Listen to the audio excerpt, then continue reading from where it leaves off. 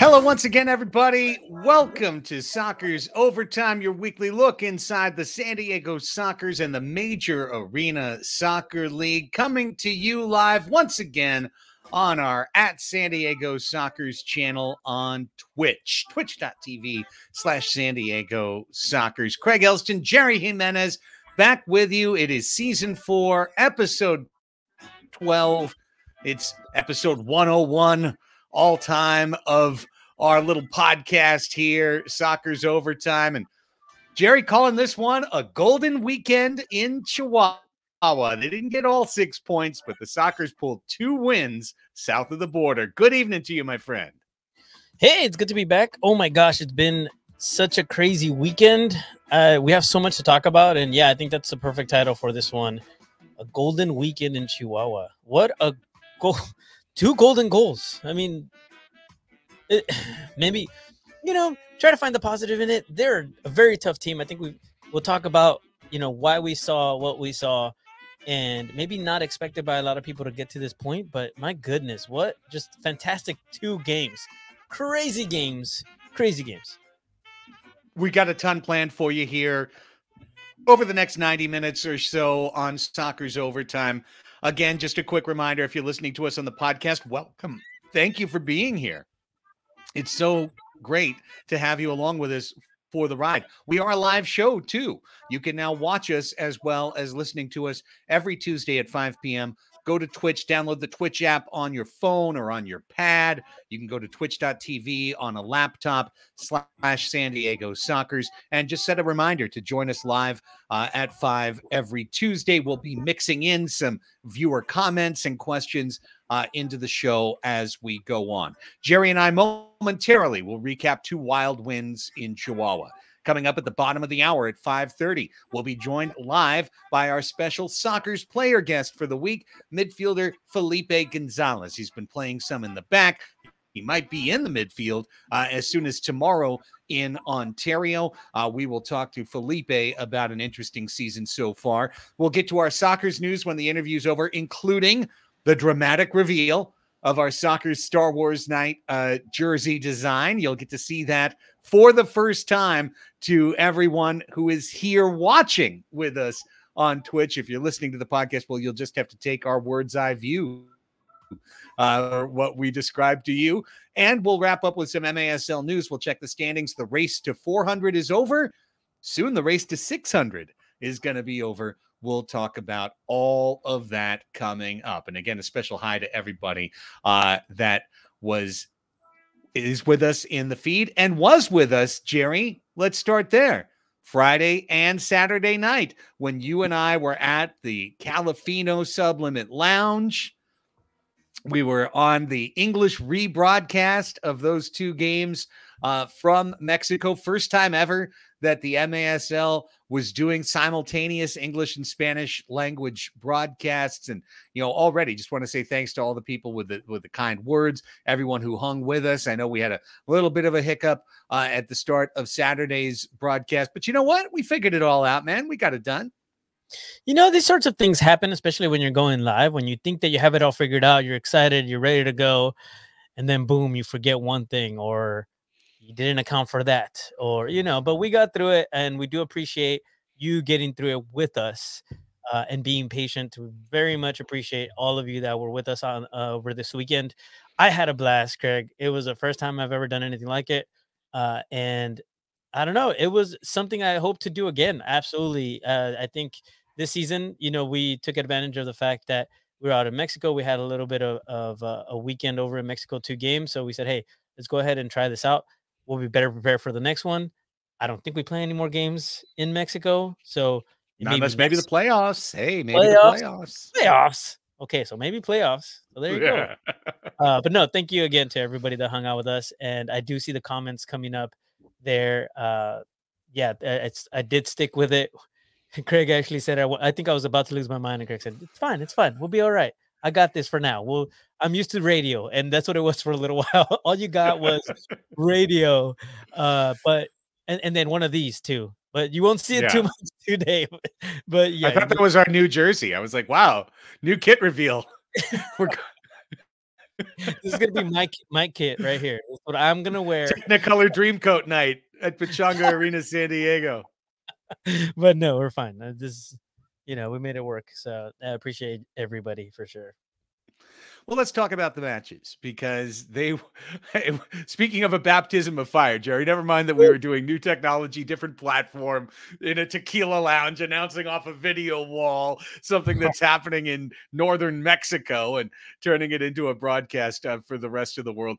On top of all of that, we were gifted with two absolutely wild matches of indoor soccer. And we start to bring you the highlights if you're watching our live stream here, courtesy of our good mate, Eddie Trujillo, who puts together the highlight packages each and every week, Jerry. And, Friday, Saturday, back-to-back games. I thought the Friday performance was a very complete performance for the Sockers. I thought there was a lot of adversity to that game that we can get into and we can detail. But, I think you really just have to start with Pollo power. I mean, we had the chicken power going in game one of the 2-game set in Chihuahua. Iram Pollo Ruiz, unable to play north of the border, P1 visa restriction situation, able to play in his home country of Mexico. And my goodness, Jerry, did Pollo come to play this weekend? Oh my goodness. Boy, do we miss him playing over here in the United States. But yeah, I mean, I think you said it, the chickens loose in Chihuahua. What a fantastic game. And if I'm not mistaken, I believe he is now highest points average per game because of those 2 games for the San Diego Sockers. What an amazing performance. We've come to expect that, I think, from Iran Pollo Ruiz, but my goodness, like there you're seeing a goal now. If you are joining us live right now, bringing the San Diego Sockers to 4-2 against Chihuahua. But man, what can you not say about this man? This man is very sorely missed for sure, and hopefully visa things get figured out soon, because imagine that against Ontario. Like that's what I want to see if we added Pollo to our squad against, not just, I shouldn't just say Ontario, against everybody. We'd be running circles around these guys. Even more so, it's just an additional weapon that I think we're very much missing. But it was great to see him, of course, this weekend. I think everybody enjoyed seeing Pollo play. As a matter of fact, Jerry, Pollo won MASL Offensive Player of the Week. That was announced earlier this afternoon by the Major Arena Soccer League. And to be honest, they're still shorting him. I turned it in Monday to the league, the 2 clips. They shorted him 2 assists down in Chihuahua on Saturday. He should have had 5 assists. He was credited with 3. One of those 2 uncredited assists is absolutely undisputable when he passed to Christian Gutierrez. The other one deflected off of a Chihuahua player. And I guess if you really wanted to be a grumpy statistician, you could try and make an argument against the assist there. But I just saw Frank Tayu get an assist last week for shot, save, rebound, goal, and they gave him an assist for the shot. So Pollo should have 2 more assists for a 9.3 block weekend in Chihuahua in 2 games. It was almost like he took a season's worth of production and just jammed it into his 2 games for San Diego. 100%. And as you're talking about that, I would say that that is one of the things that I've noticed. And it could go either way, right? Not necessarily against the Sockers, but I feel like there needs to be a little better consistency across the board with these types of calls, these types of things coming out of games in order to make it a little bit more enjoyable. I feel like that it does take away a little bit when it comes to these numbers, and sometimes crazy numbers coming through. That's what I would ask of all officials or anybody taking numbers, just a little bit more consistency. And I think in this situation, I mean, if he's getting, that's 2 points, that's quite a bit, especially when he's only playing 2 games with us. But so are you saying that we recognize him as Sockers, but the league hasn't quite adjusted that yet? I'm sure they will. Yeah. Well, I'll just say this is something that happens every week for just about every game. Indoor soccer is a hard game to score. And as this league works to improve, it's really the scorekeepers that you're talking about. And those are people that aren't referees. They're people who have been hired, Okay. by the team to sit down and input, the statistics into the computer in real time. And, there are some cities that are better at it than others. Just to be perfectly honest, there are some cities in the MASL that have not done a good job with particular stats, have not done a good job with assists, have not done a good job with blocked shots. And when you're new to it, things will change. For example, in Chihuahua, they were listing last weekend, like literally anytime someone kicked the ball in the offensive zone, they were calling it a shot. They gave Chihuahua like 60 shots in the game. And obviously that's not the case, so I give them credit. And truly every week we go through, we rewatch the highlights. Players will send me texts, Jerry. Hey, look back at goal 5. I got an assist on that. They didn't give me credit for it, or hey, there were a dozen saves, not 5 saves, stuff like that. Over the years, I've gotten texts like that over and over. And then you go through and you look for it and you look to find it. And especially a new place, first time, first two games being scored, really not a surprise that a couple of things were missed. We're literally doing a forensic accounting, for example, of the 2 games to find shots and save totals for Boris Pardo, because they gave him like 5 saves in the first game. And I mean, he had like 5 saves in a sequence in that game at one point. 5 saves, 50 something shots. That makes perfect sense. Oh, right. Yeah, exactly. So, look, those little things get cleaned up, but I'll say one thing right off the top. Like, you and I were going back and forth, and I was showing you the pictures that were coming to us from Chihuahua during the day on Friday. And I want to give the Savage organization truly a lot of credit, because that field came together on Friday. I mean, quite literally came together at like 2:30 before the 7 o'clock game. It didn't look like a field. And then at 4:30, it maybe looked like half of a field or a third of a field. And I think you and I were really, really wondering, like, is this game going to go on? Is it going to be delayed? Are there going to be issues? Is the turf going to come up? Is everything going to? And from what I heard talking to our athletic trainer and our team MVP, Paul Savage, Jerry, they had like literally like 100 people working on the field at the same time. And by the time warm-ups came, a little bit after 6 o'clock, they had themselves a field. They had themselves a lovely arena. It was really well decorated. And they wound up with, I thought, a pretty bang-up video presentation of the match as well. So, hey, it came together late, but kudos to Chihuahua. It came together. Yeah, that was scary right at near the beginning of the game, but I feel like they did such a fantastic job, and we couldn't stop praising them on the broadcast, because you could see it. I mean, you can see it here. It just looks great. It looks like such a cool place to play and to go and watch a game of indoor. It just looks uh really cool, and that came together very quickly at a very surprising rate. I wouldn't be surprised if they said, with your ticket, you also get the opportunity to help us build the stadium, literally.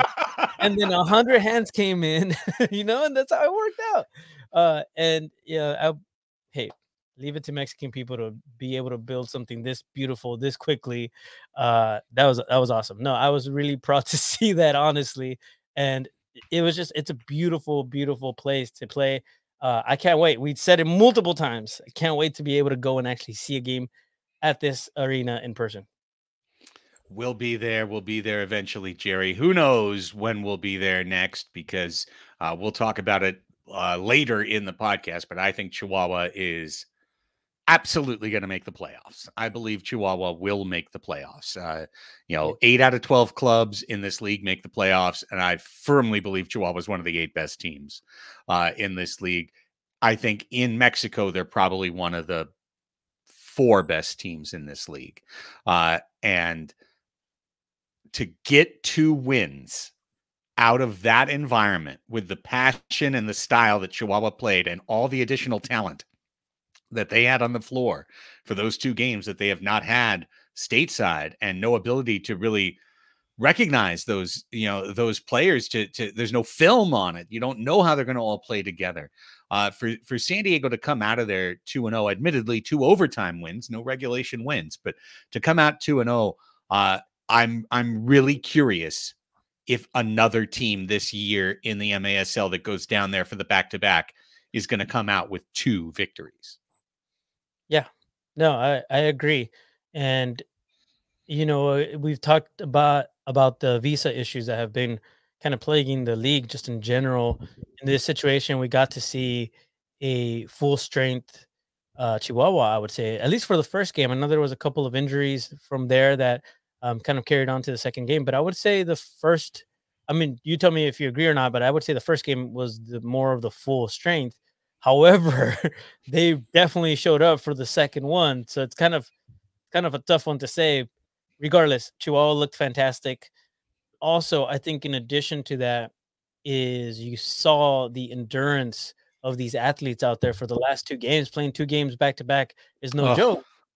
And not in this sport, not on that surface. Oh my God. not on that mini field. Like, that was tiny too. That's another thing that we talked about quite a bit is I think you called it right away. You said this does seem like a very short, small field, and come to find out, it actually really, truly was a really small field. Yeah, it's about 45 feet shorter in length than the soccer's field at Pechanga Arena, San Diego, from 210 feet lengthwise to 165. And it wasn't as wide as the Pechanga Arena field. There's about 10 yards less wide. So, or 10 feet, pardon me, less wide. So it's such a challenge to play this style of indoor football. And if you want to call it football rapido, I mean, football demasiado rapido almost. It's wild because there's no midfield. It's just defense to offense, offense to defense, defense to offense, offense to defense.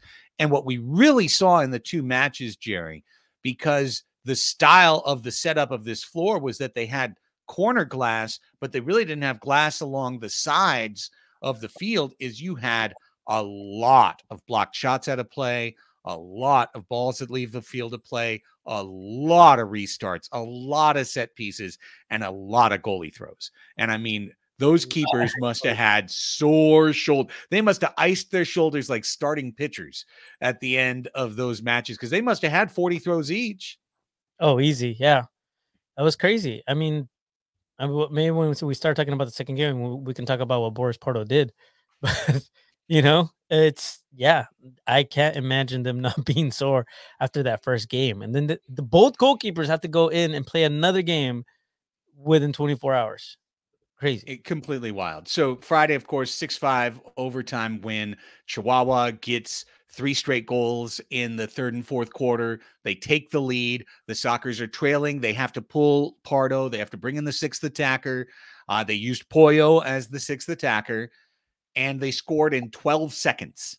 Jerry, the Sockers are 2 for 2 now on 6th attacker, tying games late, once at home against Ontario and now once at Chihuahua. And you don't want to do it a lot, but to be 2 for 2, that's pretty awesome. No, absolutely. And I think that's, the power of the Sockers right now, honestly, is that we have been given opportunities. And when it comes to that sort of thing, advantages like having a 6th attacker out or the power plays, we've been able to convert and then also defend on power plays really well. And this has really showed up to benefit the Sockers and add to our leads, honestly. So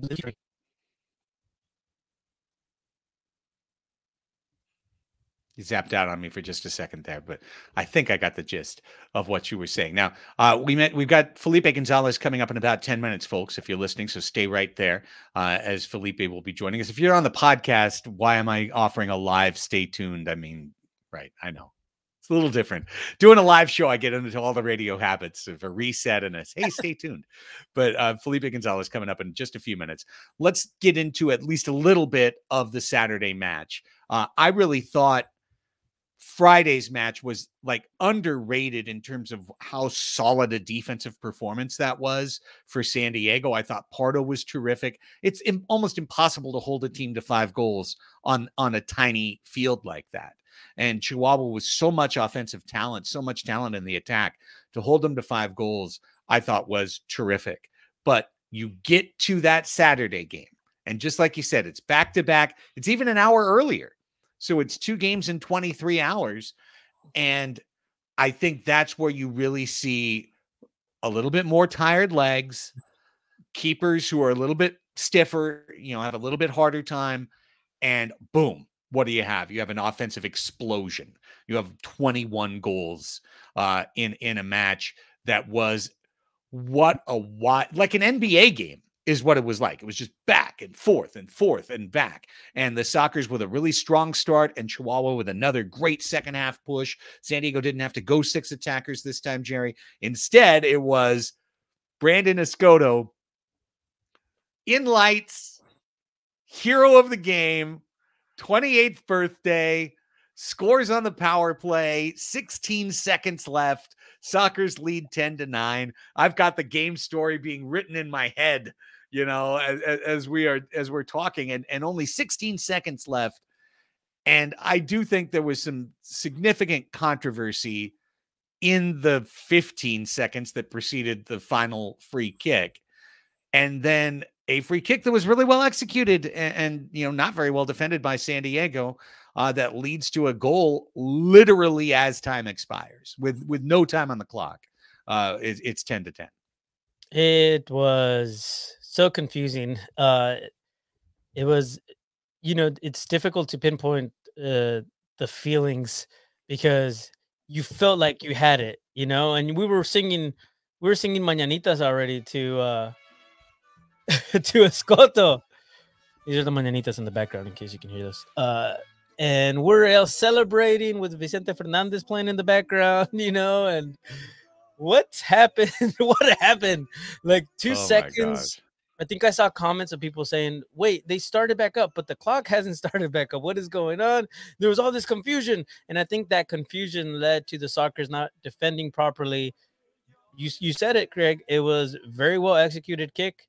I mean, they score it, bring it up, tie it up, and here we go again, overtime. Right. There were 2 calls in there that had, even this morning at training, Soccer's assistant coach Rene Ortiz really pissed off.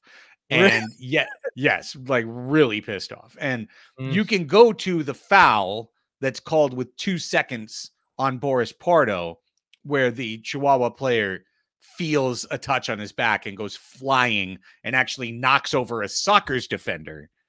And a whistle is sounded and they get a free kick. But about 8 seconds before that, Mitchell Cardenas was just controlling the ball in the corner, and official Fernando Pena blew the whistle dead and called a jump, like a drop ball, a 50-50 ball. And Cardenas was in possession. He was standing on the ball, and they whistled that. And that was weird. And that's how Chihuahua got the ball back to get the foul that led to the free kick. So look, there's always controversy in indoor. There's always a call that could have gone this way or that. No point to get like deep into the weeds and go, oh, blah, blah, blah, blah. But this was a really challenging weekend. That's my point. It's a really challenging weekend for the Sockers. And teams in the MASL always know that when they go to Mexico, it's going to be hard. The crowd's right on top of you. Things get intense. Teams are very passionate. And quite often, unwittingly, you might be on the wrong side of a couple of calls when you're down there. And it's just part and parcel with the challenge of being in Mexico and trying to pull a win out. So to get not just 1, but 2, when each one of these games came right down to the wire, that's where you have to give the Soccer so much credit, Jerry. And then, we say overtime, right? 18 seconds into overtime, another ball out of play, another shot saved over the wall, a corner kick, and the Soccer set pieces in Chihuahua were so good and so important, as really it's the difference in then winning both games is being able to convert either corners or top of the arc chances into goals. Yeah. Yeah, no, absolutely. Our set pieces were fantastic. I think the guys very much showed up. And even though we had all these things, these odd, weird calls that maybe in the moment didn't make sense to the players, they still held their own and they had to because we're going into overtime now. And these guys wanted to win it and they, they hung in there. A couple of missteps. And unfortunately, that is the way that life goes sometimes. And I don't want to say that this was like done on purpose. I think it's just heat of the moment. And then also I do believe that it was a accumulation of a lot of different things. For example, the mini field is also probably tougher for the refs. Their brains must have been going, 100 miles per hour, just like the players were Yes. going 100 miles per hour. And so that adds to it. And so you can't pinpoint or you can't point fingers um, as easily, I would say, in situations like this one. But we were able to, again, still really take advantage of our opportunities and our set pieces, something that we weren't all that great, to be honest, at the beginning of last season. And I think Yes. this season we have very much cleaned it up in such a way that it's beautiful to see, if I'm being honest. And we once again are find ourselves in an overtime situation, but we make it work and we again take the win. And when I see it in the comments, it's true. One of the things that happened on Saturday is that Mitchell Cardenas was shown a blue card for 4 fouls in the first half, and it was 3. He didn't commit 4 fouls. He committed 3, and I remember you and I seeing him pleading and begging He's in the almost penalty box. count. Like count how many fouls because it's not 4. He kept telling them, and they were like, "Go sit down. You're on a And foul." what a difference it makes too, right? Because no Guerrero Pino. So Mitchell was the number 1 defender for San Diego, and he had to play the whole second half knowing that he had basically 1 foul for Yeah, the half, because if he has 2, then he's out of there. He's red carded, and you can't really appeal a blue card. I mean, in the postseason, you could throw a flag. Here's the funny thing, though, because from Miss What's at 411, who nice I love that line, one. John. Uh, in the official stats at halftime, Mitchell was listed as having 3 fouls. So like it was wrong on its face. It was wrong in the official numbers. He ended the game with 3 fouls, and he was called for a 4 fouls blue card. So, look, it is what it is. The Sockers won the match. They pulled it out. And here, as we wait for Felipe Gonzalez to sign in, here's why I talk about Tavoy Morgan, because Poetic justice this, right there. right? I mean, the Sockers have this force at forward that is relentless to scoring, and relentless in terms of being in the right place and finishing, and has 2 hat tricks in the last 3 games on this road trip. Finishes a hat trick to finish a win. In Chihuahua on Saturday. Now has 12 goals, is amongst the league leaders, and especially in terms of goals per game at 8. That does look good on you. Yikes. Thank you. To me, Tavoy is just such a difference maker on this team. What's happening at forward? We could even talk about it more generally, but what's happening at forward right now with Christian Gutierrez, 4-game goal scoring streak, Tavoy Morgan, 2 hat tricks in the last 3 games, and Craig Childs accepting a slightly reduced role and becoming more effective as a result, and just pouring in the points on set pieces, and really, engineering the special teams that the Sockers have had so much success with so far this season. So it's really exciting to see that part of the club come together this way. No, 100%. And back to Tavoy, I would say, it felt like justice was served. They were able to completely shut down Tavoy the first game, and I think he came in the second one, and in overtime scores the winning goal, the golden goal. But yeah, I don't think there's much more to add. I think you hit it perfectly. Tavoy up there, Christian Gutierrez bringing it. We talked about this being an important thing this year, where he had to bring that momentum from the last season. And he has. Craig Childs adapting to that, and you're saying that now. Every single game he has had points, and he's been in the right place at the right time. even though he doesn't see as much action, it feels like he also very much is creating so much for the team. And I think everybody's finding the right seat on the bus. You know, everybody is has found their seat comfortably. They called that's my seat, and they all just have very perfectly fit. And now we're moving forward as a unit, and it feels awesome.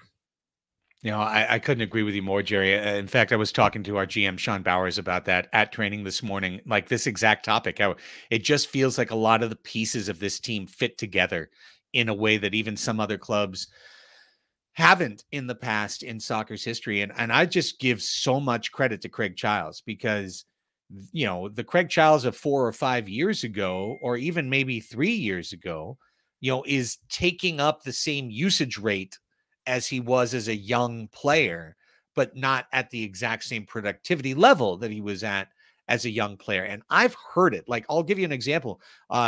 The game in Ontario last week, where I heard Craig coming to the bench as the game was about to start, saying to Christian Gutierrez, listen, I'm going to focus on set pieces. I'm going to focus on the power play.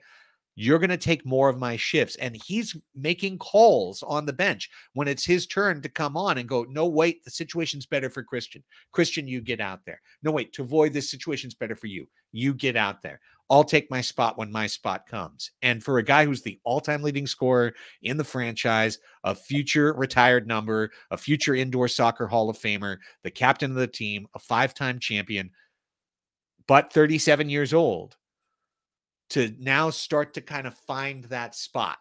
Where am I? Where do I fit? How does it work? And am I transitioning slightly toward maybe a coaching future, you know, of knowing my spot on the team? Almost undoubtedly so. But I just think Craig deserves so much credit for that, because there are plenty of egos that sink teams by not recognizing really where they are, having that awareness of where they are in their career. And it's not that Craig is fading. He had 3 points last game. He had 4 points over the weekend. He's averaging 2 points a game. You know, he's doing great, but he's doing more with less. He's like that. I'll give you an example. He's like Kevin Love on the Cleveland Cavaliers, who used to be an all-star player, play 40 minutes, score 25 points a game. And now he's coming off their bench. He's playing 20 minutes and he's scoring 15 points a game. You know, his efficiency is higher than ever, even though he's playing fewer minutes, because he's finding his spot and he knows what he needs to do to be successful. I think a captain sets a tone on stuff like this. It can be a selfish tone or it can be a selfless tone. And I think Craig Childs' selfless tone is a huge part of why this team's chemistry is so strong right now. Yeah, absolutely. 100% agree. You threw that out there, and you know, I could totally see that too. Him in the future in a coaching position. Obviously, you know, I think he has he very much has the leadership skills, and he has shown that for years and years and years. And here's more of that. Here's more of what you've come to expect from our captain, Craig Childs. That man is just amazing. All right, it's the bottom of the hour, and it's time to welcome in our special guest. He didn't know if he was going to play at all over the course of this weekend in Mexico, and not only did he play, he had a couple of huge goals in Saturday's 11-10 win over Chihuahua. He is one of the veteran glue guys on this team. Felipe Gonzalez is our special guest, and we welcome him live on to Soccer's Overtime here on Twitch TV. Felipe, Craig, and Jerry, your pals here. Thank you so much for the time this evening, my friend. No, thank you, gentlemen. Thank you for having me here. Well, it's certainly our pleasure, and let's get into it, man. We just went through in the first half hour of the show. We really recapped the 2 games down in Chihuahua, and tell me from a player's perspective, what was the challenge like in that arena, in that environment, playing those matches down in North Mexico? Obviously,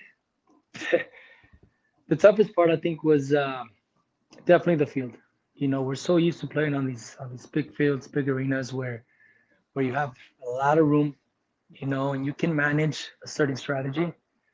Playing on these smaller fields, you know, I feel like strategy sometimes may go out the window a little bit, and it's just one of those games where you gotta work hard, dig deep, and pull through. Basically, it's because it's a lot of back and forth.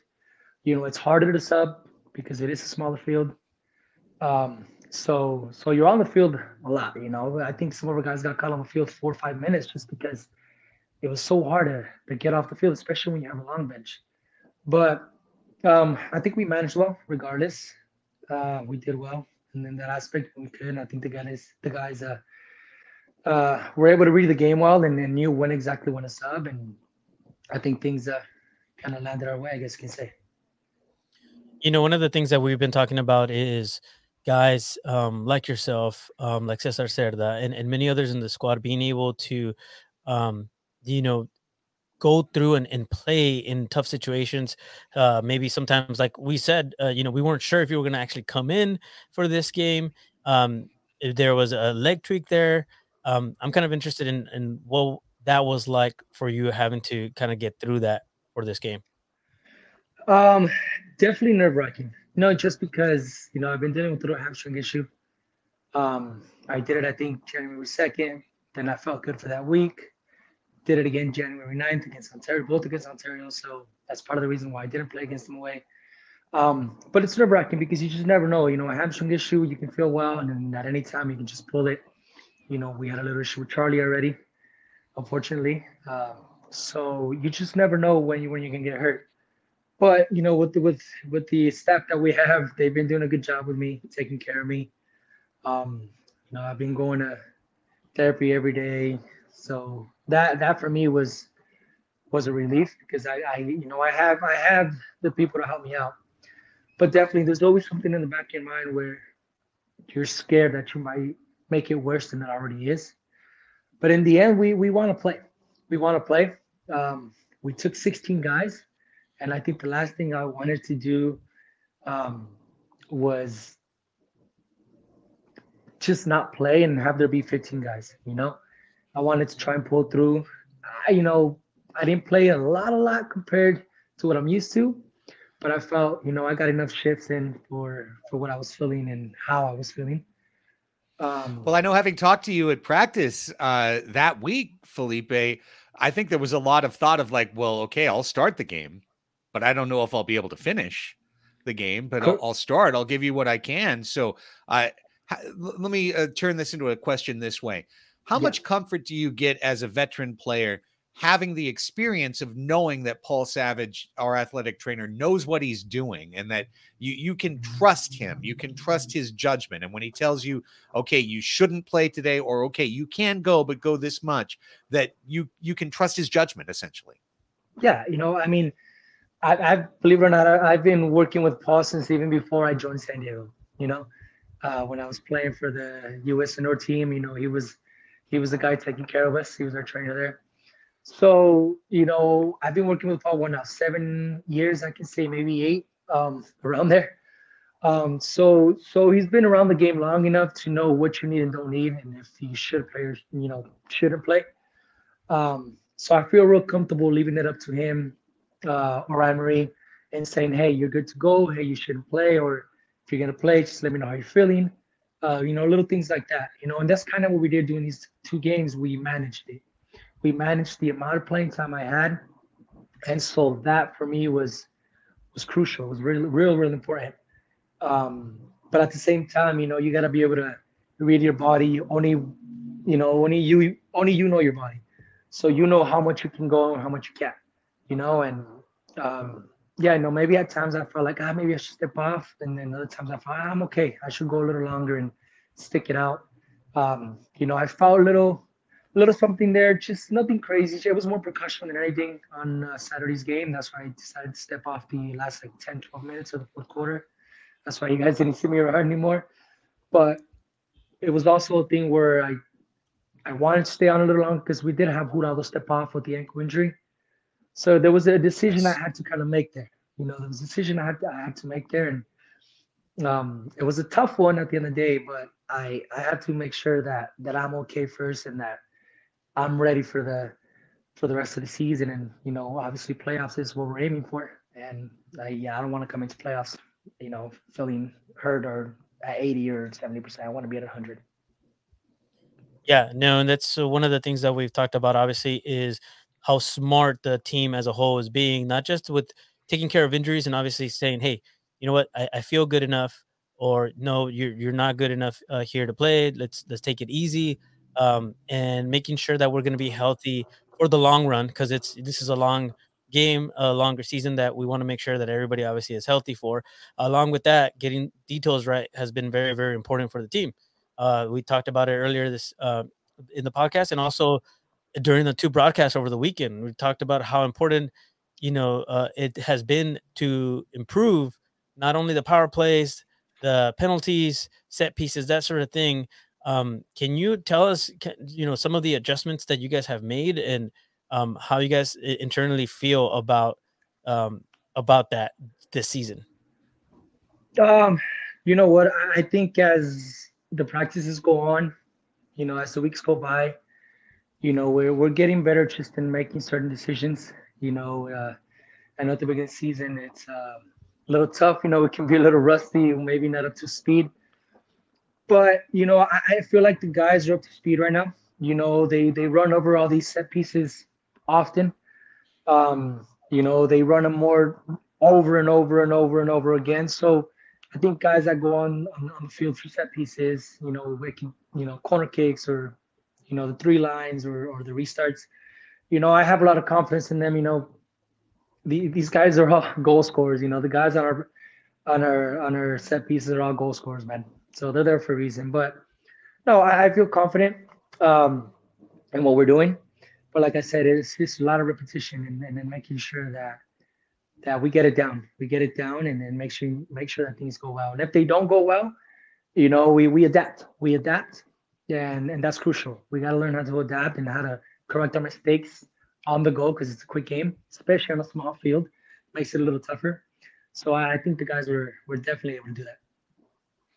We're talking with Felipe Gonzalez, and of course, the Sockers have had Felipe Gonzalez on their team. The Sockers have had Juan Gonzalez on their team, and then there are the beautiful seasons when the Sockers have Felipe and Juan Gonzalez on the team at the same time. How special is it for you to play with your identical twin brother? It's fun. I enjoy it. Having them on my side and not on the opposite team is always better because then we get to enjoy the good times and the bad times, at the same time. But I enjoy it, apart from, playing together and whatnot. It's just a lot of fun being on the field at the same time, just because we do understand each other. There's none, it's just this little thing we have where we don't have to really yell loud at each other like what we're expecting each other to do. We just kind of give each other a little look, and I feel like we understand each other to the point where just one little look, all it takes is one little look, and I know what he wants, and he knows what I want or where I want the ball, little things like that. But it's fun. It's fun. Don't get me wrong. It's also fun to play against him. But you know, rub it in his face if I ever get to beat him and whatnot. But having to be on the same side is it's definitely that much more special. So I enjoy it.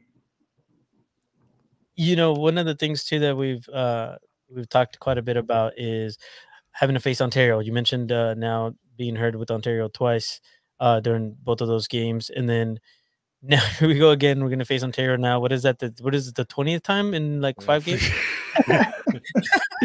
It feels that way.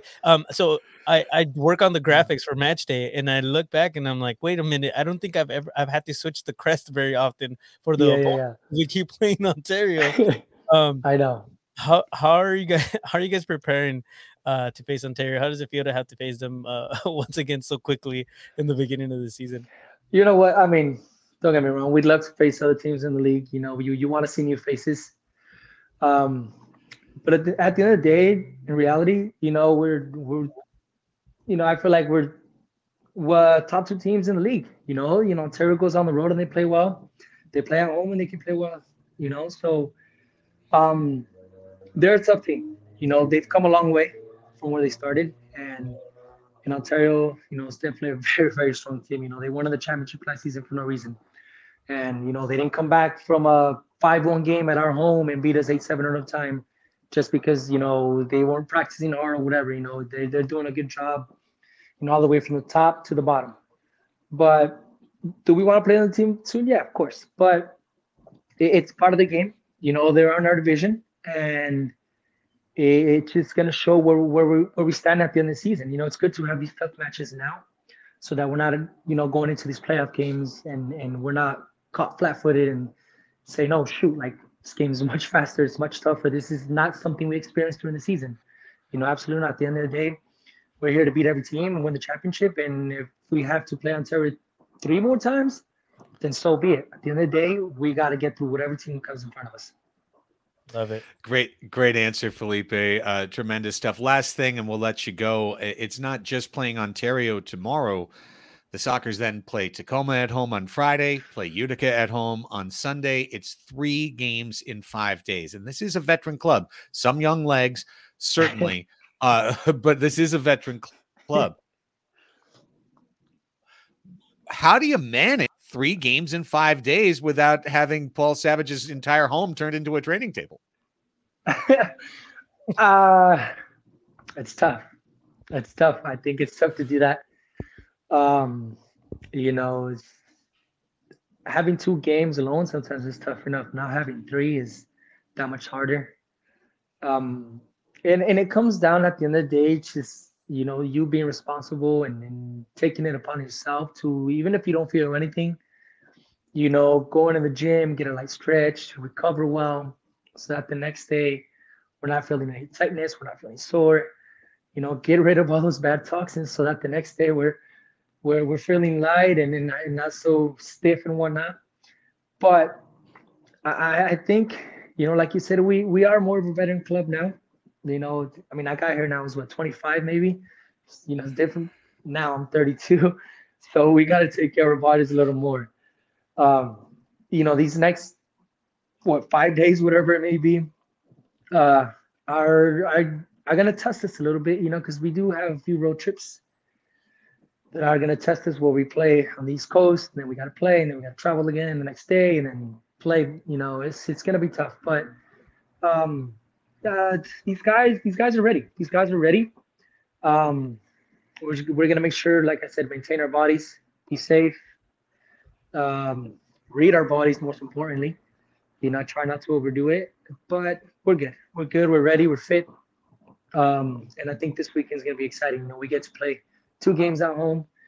I know Friday's Star Wars night, so that should be fun too. Well, Felipe, we can't thank you enough for the time, and we especially thank you for not just having Juan step in and do the interview for you. That could have been easy, yeah. Yeah, because we would have definitely, it would have at least taken half the interview for me to figure it out, if not the entire time. You would have probably gotten away with it.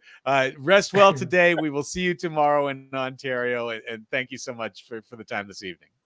Absolutely, Craig. Absolutely, Jared. Thank you guys. Have a good night. Thank you guys for having me. See you, man.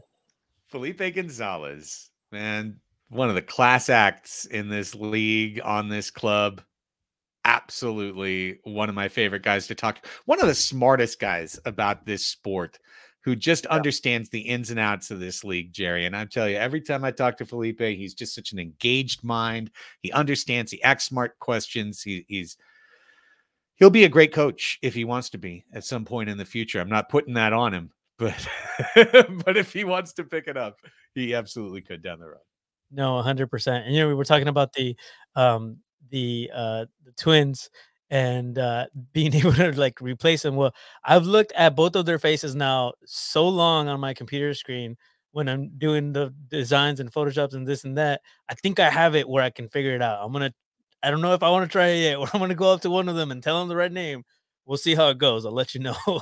But I think I figured out there's a couple little things in the face area that are slightly different, but no, both of them, it's been awesome. And he was talking about, playing with his brother, and being able to play off of each other. And sometimes they just look at each other and they know exactly what one needs or wants. We've seen that a couple times already this season, Craig. Yes. Yeah, we saw Juan out of the back of his head, eyes in the back of his head, finding Felipe. And there you have it. So it's totally an advantage that we have to have both of them, and especially Felipe, of course. Yeah, love to have him. Thanks again, Felipe, for coming on, man. Felipe, much appreciated, my friend. We appreciate you. We'll send you into the night. And now let's transition to Soccer's news. We've got Soccer's news, we got MASL news, we got game previews. We got a lot to get to. We got about 35 minutes left in the show. So let's get going. And we talked about it a little bit earlier, but the Soccers right now are tied for the league lead in power play, 8 for 12. They are at 83% penalty kill. I think there's one team, Tacoma, that's slightly higher. So you're almost 1-1 in power play and penalty kill. And you're absolutely, while they don't keep this as an official stat in the league, you are absolutely leading the league in set piece goals. And, you alluded to it earlier, Jerry, but when you look at the 2019-2020 Soccers, they were one of the worst teams in the league on the power play. When you look at the 2021, COVID season, the Soccers were terrible on the power play and almost empty on set pieces for most of the regular season. Like set pieces were just like, oh, well, I guess we're going to have another shot blocked. It was almost discouraging when they got to the top of the arc. I think it was at one point we were like, oh gosh, here comes a power play for the Soccers. They're probably going to score on us. Right. It's that bad. Yeah. It was that bad. So like when you look at 6-0-1 and you go, well, what's going right for the Soccers? Why are the Soccers good? I mean, you can always point to Tavoy Morgan. You can always point to Leo. You can always point to Pino or Pardo or Cardenas. You can go down the list of Escoto. How do I even? Yeah, Escoto, Pollo when he's in Mexico. Like there's a lot of guys we can talk about, but they've had those guys before and struggled a little bit. Yeah. It's the secret sauce here is getting the details right. It's hammering the details. That's how you win playoff games. You win playoff games by converting your set pieces and converting your power plays and by taking the other team's power plays and killing them. And we've been doing just that. And it's so refreshing to see. And this season, we have sung their praises because it is such a turnaround, such a crazy turnaround to go from what it used to be to where it is now. Now there's a lot of confidence going into a power play. There's a lot of confidence going into penalties and everything else that you said. Set pieces now, my goodness, set pieces always feel good. It's like, here we go. There you go. Here's another actual opportunity for us to put the ball in the back of the net. And that's how you get points. And that's how you eventually become a legend and get 600 points. That's how you do it. By converting, by taking care. Wonderful transition. Well, and he has. Craig's been doing the job. And now Craig Childs, Soccer's captain, all-time Soccer's leading scorer, has 597 career points combined between PASL and MASL. And if he does what we have planned, Jerry, if he does what we told him, and he gets 2 points in a win tomorrow in Ontario, he'll save that 600th point for Friday night at home. Let's do it. I didn't think it was going to happen, especially with the way that he's been performing. Hey, look, Mr. Childs, if you want to do your 3 points in Ontario, please do so. Yes, please. Okay. It'd be great if it was at home, but please don't let us stop you from scoring goals and putting points on the board. Like don't let us stop you. Yeah. If you get a first quarter hat trick tomorrow, we won't throw it back. We won't be upset. Yeah, we'll keep it. We'll hang on to it. So yeah. What an incredible career for Craig Childs. I think the main thing I wanted to say about Craig, we said before Felipe came on, in terms of his selflessness, finding himself, kind of finding his spot at this later stage in his career. It's certainly not over. In fact, the way he's playing, I mean, he could probably get 1.5 points a game at age 40, being third forward. And that's the thing, Jerry. Craig Childs has kind of become the third forward of the Soccers, and he's let Christian Gutierrez become the second forward for the Soccers. And Christian Gutierrez is having the best season of his career right now. 4 games in a row with a goal, killing it on defense, absolutely killing it defensively. And then being able to flip, turn it around, transition. He's one of the most dangerous counterattackers in the entire league. It's an absolute two-way player. And it takes the grace of someone like Craig to let Christian absorb that role. And then all of a sudden you turn and you go, wow, here's a guy that was being used only as a D runner, and now he's one of the most dangerous players in the league. Yeah. Man, what a great sight it is to see Christian Gutierrez with the ball at his feet. And you can tell that the teams are starting to realize this. Maybe they have, but it's getting more and more. Where he's getting more coverage. Somehow, still manages to perform. But yeah, kudos to obviously to Christian Gutierrez, but to a man, a myth, the legend, Mr. Craig Charles, for like you said, allowing that to happen. We've seen other teams, you know, in Europe, in MLS, in other leagues that have that veteran player that just wants it all for himself. You know, I'm thinking like a Zlatan. I'm thinking of, you know, like that type of player that doesn't really he comes and contributes, but he's also somewhat selfish. And that is not at all what is happening in this situation. And I think that it's not just Craig, but it's other people catching on to what Craig is doing and playing as a team. We've said it. They look like a unit. They look like one solid uh family when they're out on the field. They're playing for each other, with each other, and as the definition of a team, you know. There's no one man for himself here. And you can feel it, which is also very different. You can actually feel that.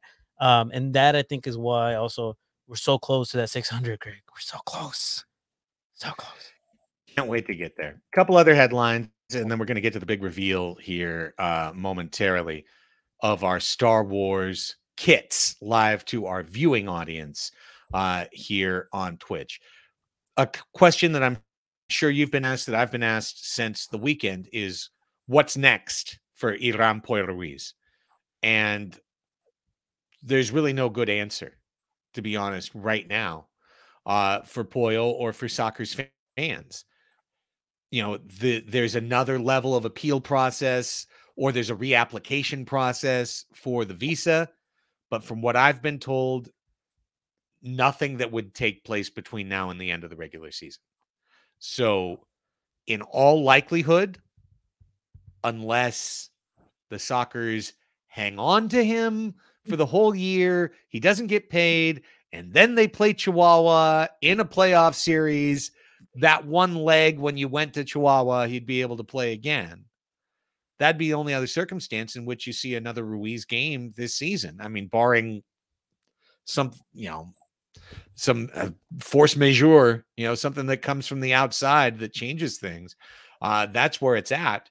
So I just want to say what we said again a week ago. I think there's a really good chance that sometime between now and the next couple weeks, the Sockers do a loan with Chihuahua and they loan Puyo to Chihuahua. And Chihuahua gets that much better at home, which is a place the Sockers aren't going to play again this year. They've done their time. They've done their service in Chihuahua. The only time they'll play the Savage again is on Sunday, March 6th. And of course, the players who are south of the border won't be able to come north of the border, and that includes Puyo if he was on the team. So while it would be really a bummer to see it happen, I think there's some strategy to that, Jerry. I mean, it kind of makes sense tactically. As much as I don't like it, because that means seeing Pollo in another jersey, I think it does make perfect sense. And you want to keep somebody like Iram Ruiz, you know, healthy, playing, and fit and able to continue on.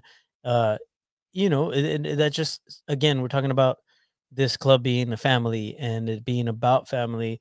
And why wouldn't you give an opportunity for a player that has done so much and given so much on the field? You know, for you to why not give him that opportunity to continue playing? I feel like that's great. And also the added advantage, of course, as you mentioned, of hey, now whatever other teams have to go and face Chihuahua, which they're already fantastic. Imagine throwing Pollo. It benefits everyone. It benefits us in a way. So yeah, I mean, I think it makes perfect sense. We'll see what happens. We'll have to kind of, you know, keep our ear to the ground, and we'll let you know here on the podcast if we hear anything for sure. We will. A couple quick updates on the injury front. Gerardo Jurado took a pretty nasty sprained ankle on Saturday. I saw the picture of it. Extremely purple. Muy morado. Muy morado. Muy morado. Not good. He was, being looked at. He's a ways away from being back on the field. It was not pretty. Charlie Gonzalez took the hamstring injury against Ontario on the 16th. He did participate this morning in what was an extremely light practice. I mean, extremely light. It wasn't hard running. It wasn't a hard go. Charlie will not play this week. I think without question, Charlie will not play this week. But last week we said a month for Charlie. I'm not sure it's a month anymore. I think the MVP, Paul Savage, with the magic fingers, might extract a week or two of value out of Charlie Gonzalez that he might not have had if he was still in Ontario. He might be back a little bit sooner than expected. That's awesome. That's great to hear. Man, Paul Savage, the man, the legend. We've already talked about a couple of legends in our club, and he's absolutely one of them. No, that's good to see. Wish he was playing against Ontario, obviously at home tomorrow. But hey, as long as he gets healthy and it happens faster than we were expecting, that's a win as far as I'm concerned. All right. We've reached the hour mark of the podcast, Jerry. It's time for the big reveal. For everybody who's joining us here on our Twitch channel, Friday is Star Wars night. Friday's a special night, our second ever Star Wars night. First one was back in December of 2019, at which point we had Darth Vader kits, and they were very popular, very well received. It was a great night for everybody. But I remember in December of 2019 asking Lucasfilm, what about Baby Yoda? What about Mando? What about that guy Mando, the Mandalorian? And they were like, nope, embargoed. Can't use him. No chance. No go.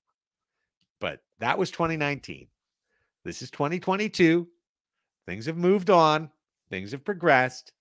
And the Sockers on Friday night will come running out of the Big O wearing Mandalorian-themed kits. Jerry, let's show them to the people. Give the people what they want. Hey, look at those. You've got Mando. Now I'll describe it for our podcast listeners. It's a black themed kit. You've got Mando on the front in his full Beskar armor.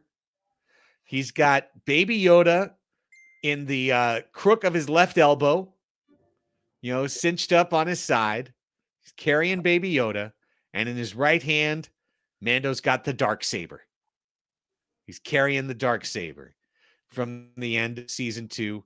Of course, the MASL logo on the right shoulder. On the left shoulder is the Star Wars bounty logo that they have for their Mandalorian theme. And then on the back, you've got a silhouetted in gray Mandalorian walking with Baby Yoda in his floating baby carrier across presumably the deserts of Tatooine. That is so awesome. Yeah, and the patch says bring home the bounty, which is what we want. Yes. This Friday. We have a bounty on Nick Pereira and Danny Waltman and Michael Ramos and Alex Caceres on Friday. So those are the kits. Now, here's extra the deal. credits if you bring him back alive. How about that? Here's the deal. 2 and really kind of 3 ways to get this art on your body, to get this Sockers Star Wars kit art on your body. The first way that we really want to emphasize is our game-worn autographed player jersey auction. And this will be taking place on LiveSource. Download the LiveSource app. We've used LiveSource for years. If you're a Sockers fan, you should have downloaded the LiveSource app by now. Download it. It's super easy. It's super user-friendly. You'll find the Sockers, it tells you to put in your region. You'll find the Sockers auction right away. And every player on the team, even the keepers, have their own Star Wars jersey that you can bid on.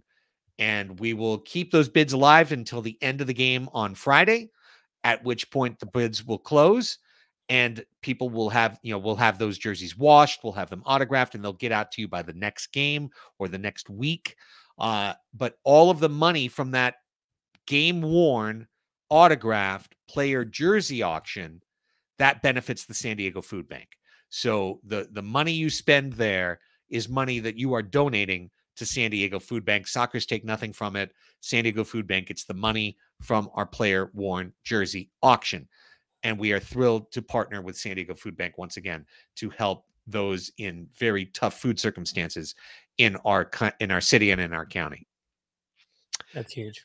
Also, Jerry, and this is an all-time first, there will be blank replica jerseys available for sale at the merchandise store. So we want you to bid on the kits. We want you to bid on the game-worn kits.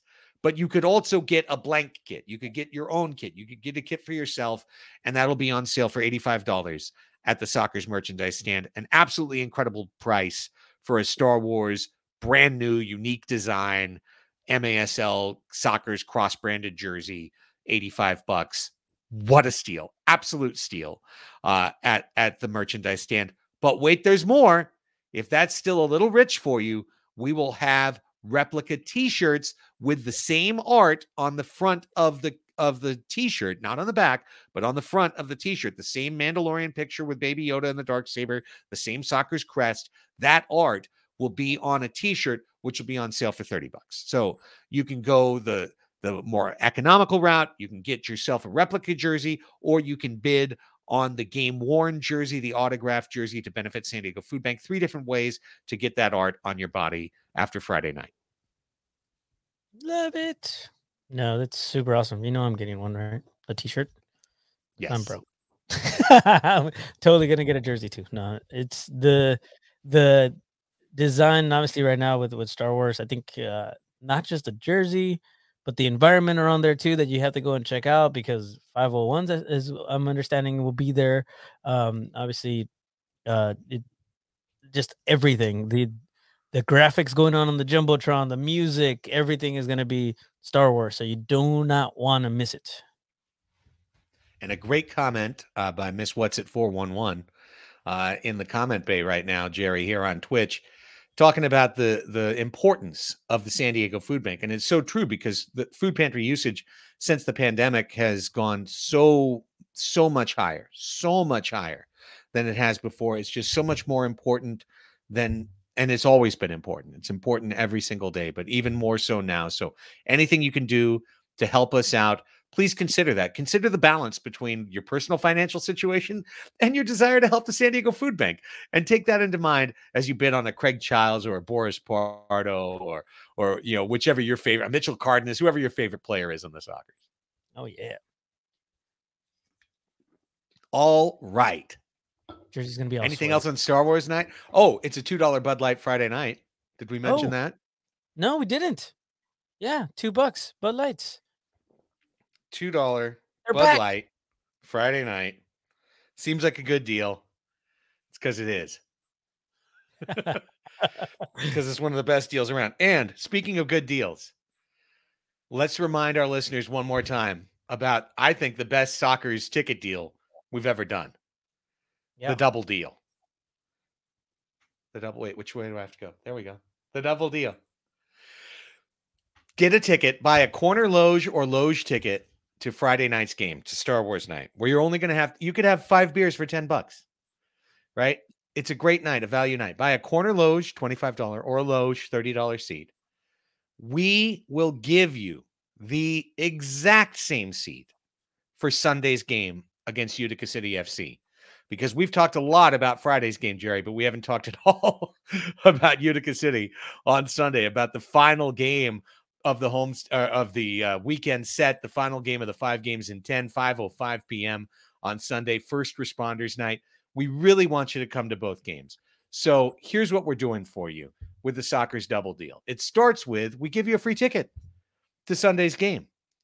But we know, we've done the research. We understand when you're given a ticket, you weigh that against everything. Like, oh, well, there's a football game on, and, my son had to have a soccer game this morning, and we're supposed to have family dinner. And, I just don't know if I can make that Sunday game. So here's what we're doing. When you get that free ticket to Sunday, you also get a $10 Sockers merchandise stand credit a coupon. It's only available, it's only usable on January 30th at the Sunday game.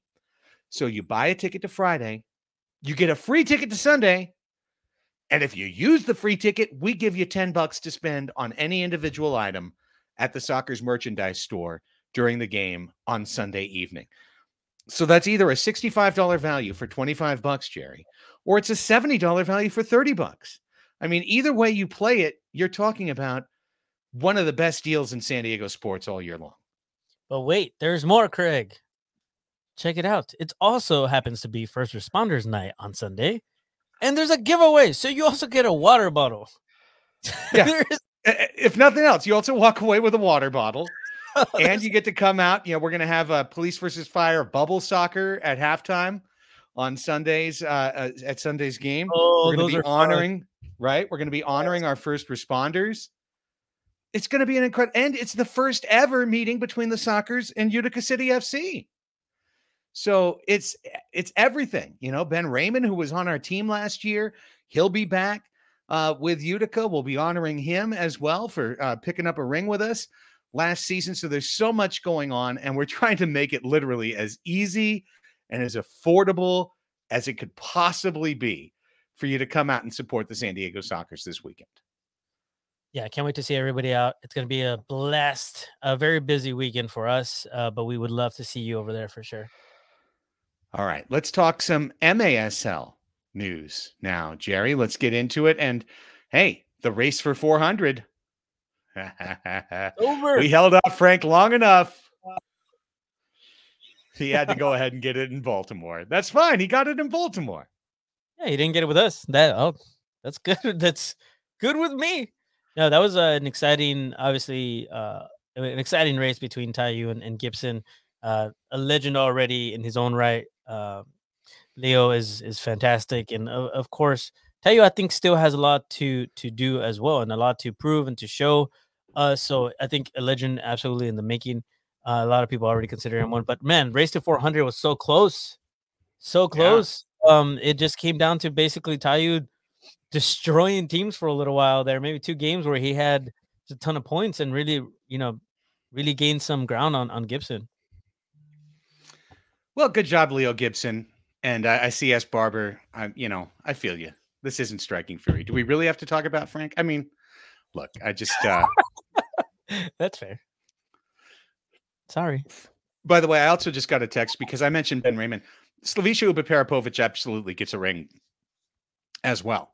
And if he's here, we're honoring him on Sunday as well. So I didn't mean to just mention Ben. Of course, Slav was a part of this team.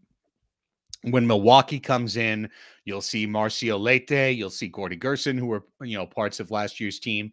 And when Florida comes in, Taylor Bond, a part of last year's team. And we'll give all of those guys a moment on the field. We'll give all of those guys a chance to get their rings, of course. And we're thrilled to have them all come in. So it's a huge week. And the craziest thing to me, Jerry, is that I kind of keep forgetting that they're playing Ontario tomorrow. We're so worked up for Friday, Star Wars night. Right? Frank Taiyu and Justin Stinson and Berto Palmer and Chris Toth and everybody, they're waiting for us with revenge on their minds tomorrow night, 7 p.m.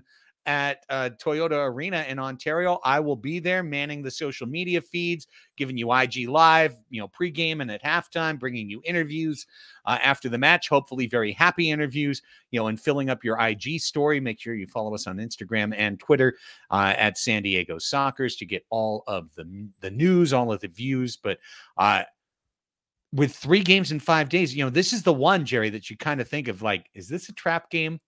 Is this in particular a trap game? You just came back from 2 games in Mexico. You've already played Ontario. You're thinking ahead to the weekend, but Ontario ain't going to be thinking past you. They're going to be thinking only about you. Yeah. Now that you bring that up, that did cross my mind the other day. This one definitely does feel like a trap game. But you know what? I'm really looking forward to it. I think it's going to be a good test of where we are. The good thing for me is I feel like good that happens first, and then we go into the 2 games against Tacoma and Utica. It's exciting. I kind of almost skipped over it, like you said too, because mentally my head, it's like, well, we already faced Tacoma or Ontario, and we've seen Ontario, and we've seen Chihuahua, and it feels like that's the only two teams that we've been playing for a while. Obviously, we opened up the season with Tacoma, but we see them again for the second time this season, and then Utica, finally a new team that we can actually it kind of enjoy at home, other than these teams. But I don't know. I'm going into it honestly confident. I feel like we have what we need. I think they're in a very good mental place right now, and I do think that Ontario is obviously doing great for themselves. But I do strongly believe that this is going to be a very good game for the Sockers. And I think we're going to show, where we are and show our level. It's going to be important for us to show our level, and I hope that it's coming home with 3 points. The first 3 games give you a lot of reason to feel confident about a Sockers Ontario matchup, to feel confident about the future of a Sockers Ontario matchup.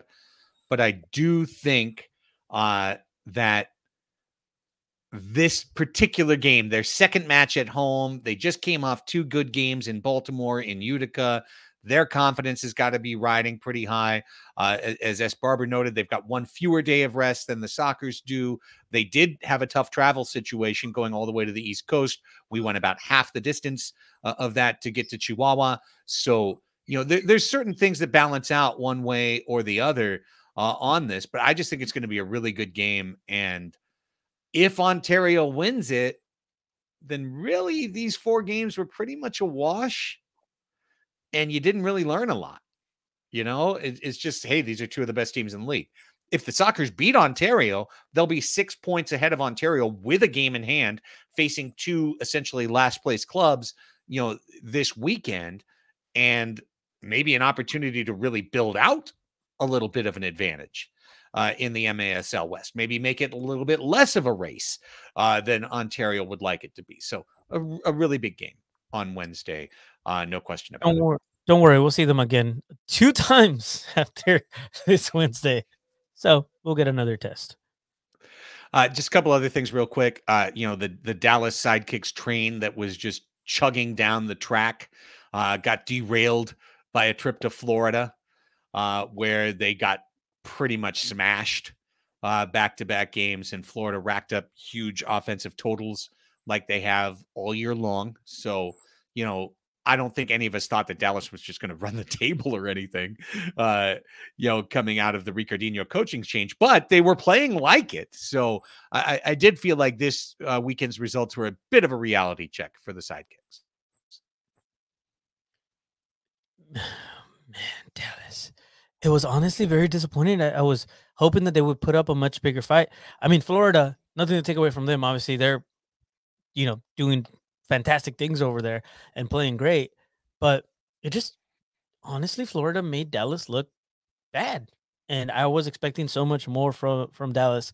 They will definitely need to have a strong mind to recover. And I think that, most teams do. But in Dallas, I mean, what changes do you make over there? It feels like they're a great team. It feels like on paper they look good. They've obviously been able to show up against other teams. Was it just that Florida is that much stronger? I mean, it's hard for me to say, Craig. You tell me what you think about that. I think Florida's in a different class than Dallas. Okay. But something to keep in mind, Dallas has played 11 games now, and their goal differential is -22. That is second worst in the league to Harrisburg, who is -23 with 6 games played. So, I mean, significant difference between Harrisburg's -23 and Dallas's -22. But still, -22 in 11 games means you're 2 goals worse than your opponent on average every game. And yes, some of that was Florida, piling it on in a blowout win and a couple of early wins that were pretty much blowout wins against Dallas. But I think this was a needed reality check for a Dallas team that had been surging and winning a lot of very close games. That this time they take the L. Milwaukee got a win. Let's just look at the standings real quick. In the West, San Diego at 6-0-1 has 17 points with 7 games played. Ontario is 5-3, 8 games played, 14 points. Tacoma, just 6 games played. That'll start to tick up here in the next couple weeks, but they are 2-4 with 6 points. And then there's Chihuahua, 6 games played, no wins, now 2 overtime losses, just 2 points in the standings. That's the lowest in the entire league, 12th in terms of the point standings, Jerry. But I think it's really fair to say, after watching those 2 matches, this is going to change. 100%. Yeah, I don't see it not changing. Could it change for Florida too? I think a lot of people would agree that yes, because of the fact that they've played so many games at home. Yes. Going on the road is a totally different animal. We could be seeing a lot of movement in opposite directions for some of these teams. Absolutely. And when you look to the East, Florida has played the most games in the league, second most games in the league, 10. They've played 8 of their 10 at home. They've played, I believe, 8 in a row at home. They have won 7, and they are now 9-1 with a ridiculous plus 49 goal differential, averaging 8.5 goals per game and allowing only 3.6 goals per game. Florida has been tremendous so far. And I think it's important to note, Jerry, last year, Florida was the number 1 seed. Florida was the best team in the MASL. And their reward for being the number 1 team in the MASL was to not play a single game at home. To watch at home, actually, to watch from home. They had to go play us in Kansas City on a neutral field. And we beat them twice, once in overtime, once in the last minute of the game, in a neutral game at Kansas City. Florida at home is the best team in the league. Florida on the road is a good team, a really good team. And John San Diego 619, you're right. They picked us. Right. They selected us to be their opponent in that round. I mean, it was the right call, so to speak, except that we beat them. So then it was the wrong call, because looking back. But somebody from Florida is watching right now going, why you got to bring back those sad times? why you got to talk about the past? Why you got to talk about the past like that? The future now, man. But, whatever happens, Florida is going to get to play home games in the playoffs this year. So it's a much different situation. And if they keep the number 1 seed, it's going to be, hey, it doesn't matter what you do against us in the first half of the playoff. You're going to have to come down to the RP Funding Center in Lakeside, and you're going to have to beat us. You're going to have to beat us on our field, playing the way we play. So really impressive so far. Obviously, Florida. I've seen some people with their power rankings put Florida 1, Sockers 2, and I think that's very fair. I think it's very fair right now. Baltimore 4-4. Not looking good. Lost to Ontario at home, went to Harrisburg and gave Harrisburg their first win of the year. 11 points with 8 games played. Really rough start for the Baltimore Blast. Utica 2-7, just 6 points. Harrisburg 1-5, just 3 points. The only thing I would note out of that, Jerry, is that Utica, yes, they are 2-7. They have been playing better lately, and they could have beaten Ontario. They lost that in the last minute. A Berto Palmer last-minute goal is how Ontario beat them on Sunday. And then they were in Milwaukee winning with 8 seconds to play, and they lost the game. Yeah. So, on Utica's getting there. And so we look at Wednesday as a trap, but I also look at Sunday as a little bit of a trap, because it would be very easy, especially if the Sockers win tomorrow and then they win on Friday, to be like, oh, and then the last place team is coming in that's 2-7 or whatever. We're going to romp on those guys. No, Utica City's getting better. They're getting incrementally better. We talked about it before. They added Everton Morera, who used to be the head coach of St. Louis. He's 42, but he's extremely knowledgeable. You are literally adding a coach to the field. So I think the Utica match is going to be a close match, and I think it's going to be a tough match.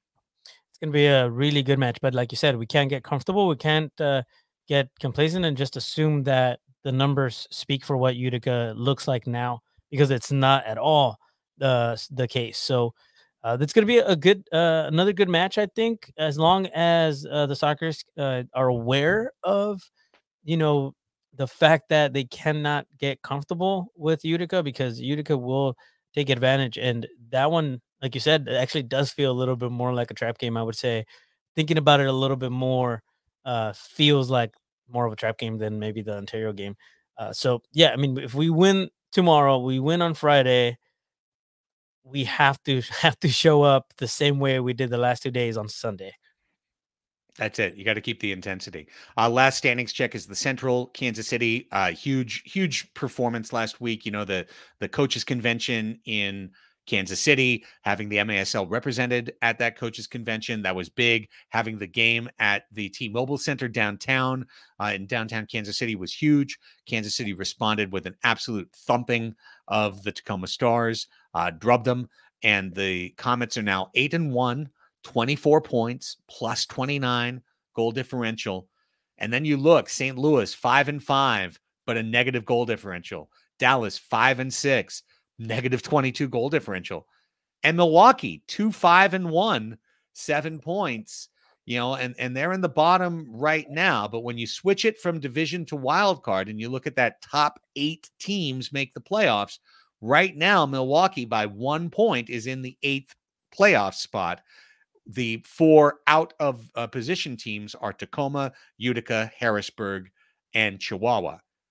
I am here to say that I believe Chihuahua will push one more team out of the playoff bracket and into the out of playoff bracket by the end of the year. But who will that be? Will it be Baltimore? Will it be Dallas? Will it be St. Louis?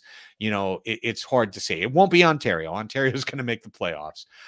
You know, and I think Milwaukee's probably going to make the playoffs too, despite starting the year 0-5. But it's going to be really interesting at the bottom of those rankings to see how things shake out.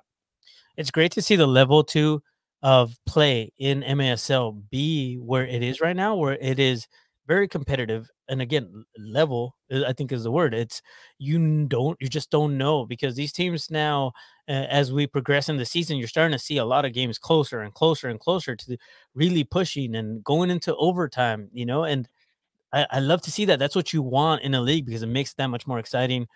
These next 3 games are going to be very important for the Sockers, I think, and also going to be very interesting to see the other games that are happening around the league too.